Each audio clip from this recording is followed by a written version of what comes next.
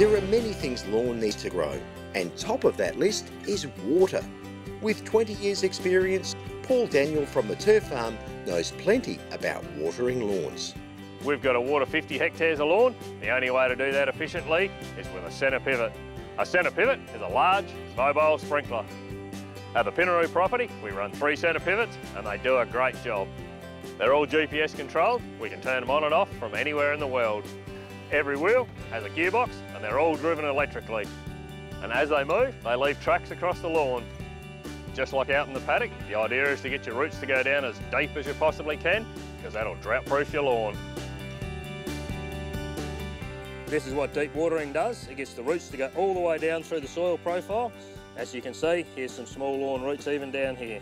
One of the most efficient ways of watering your lawn is with a pop-up sprinkler, particularly when it's automated. When you're watering your lawn, you need about 20 millimetres of water per week. How do you tell if your lawn's too dry?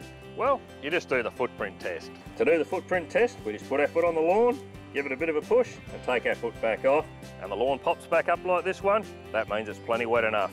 To find out more about watering, selecting, preparing, laying and maintaining a lawn, simply head to the Turf Farm website.